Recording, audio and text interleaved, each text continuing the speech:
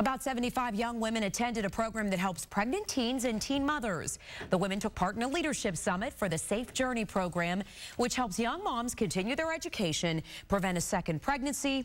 It also gives them free daycare. Those in the program say the support really helps them reach their goals.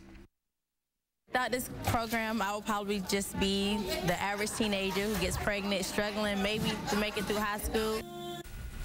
Organizers say in North Carolina, about 55 teen girls become pregnant every day, and they hope to help break that cycle.